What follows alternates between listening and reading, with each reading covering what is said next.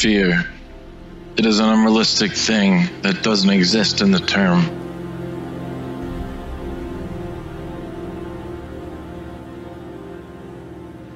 Will fear the outcome of the future.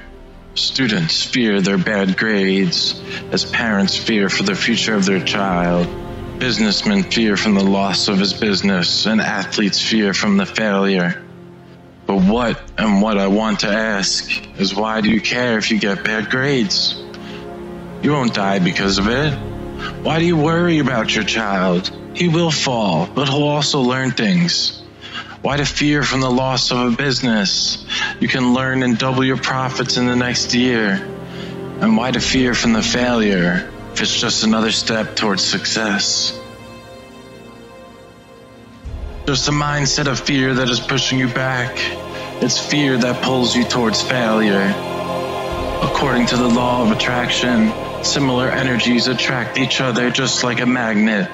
Negative energy will attract negative outcomes, and positive energy attracts a positive outcome. If you think you might fail, then you will fail. If you think my business might go in a loss, it will go in a loss. As a great saying, what you believe you will achieve. Your belief of failure will make you a failure. Your belief of a loser will make you a loser. Simply what you think about yourself. People will think the same about you.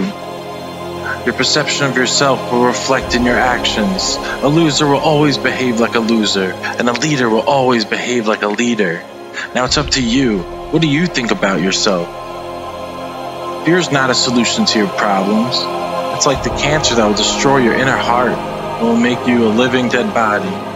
Don't think of those things that are not in your hand, and work hard on those things that are in your hand. If you are a student, then work hard and smart for your exams. Give your best.